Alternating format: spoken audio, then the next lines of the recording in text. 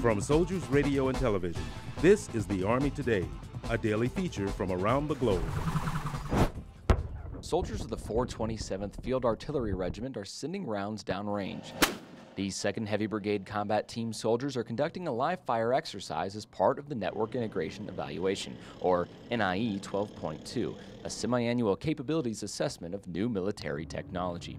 The heavy metal batteries are firing 155mm shells from the M777 howitzer and the M109 Paladin, using live ammunition to keep the training as realistic as possible. Always have to stay proficient at your MOS. You can train all you want in the mortar pool, dry fire, but it's not real training unless you actually get to do your job, shoot live out in the field environment.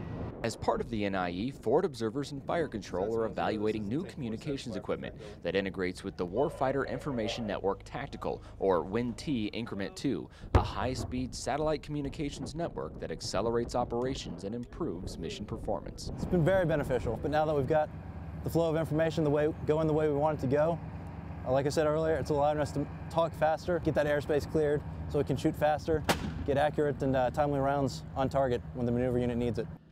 Feedback like that will be provided to senior Army leadership at the end of the NIE to assist in the decision on acquiring the new technology. Soldiers must continue to train throughout their time in the Army, and the inclusion of new equipment during the NIE gives them even more of an opportunity to learn.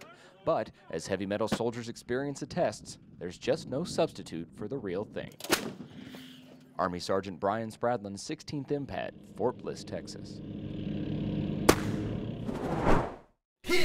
That's the Army Today from Soldiers Radio and Television.